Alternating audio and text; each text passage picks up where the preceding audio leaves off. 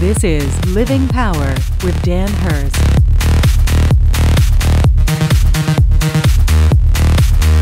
Then, as Christ said, you are to live to honor Christ. You are to live to honor Christ. And I love what happens in Revelation. We are given this glimpse of worship in heaven. And by the way, when people say, I'm not sure I want to go to heaven because all we're going to do is sit around, it's going to be like one big church service. And you know how boring those are.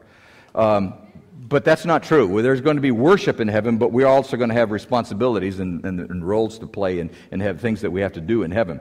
But one of the very key things, one of the important things that happens in heaven is worship. And worship is the acknowledgement of God for who He is and all of the demands that makes on my life. And so what happens in Revelation, it reveals, gives us some insight as to what worship is. And I want you to key in on some of these things.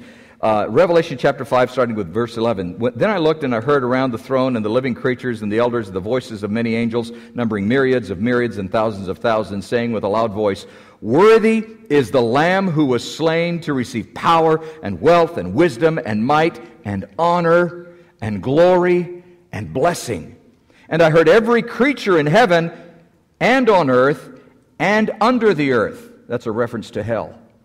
I heard every creature in heaven and on earth and under the earth and in the sea and all that is in them saying, "To Him who sits on the throne and to the Lamb be blessing and honor and glory and might forever and ever." Did you know that there's going to be worship in hell?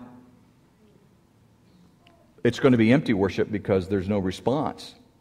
There's no relationship. There's no fellowship with Christ.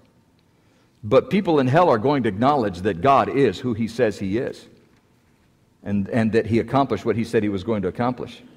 Now, if that's how heaven thinks of Jesus, as we see in this passage, shouldn't we think and live that way also? Now?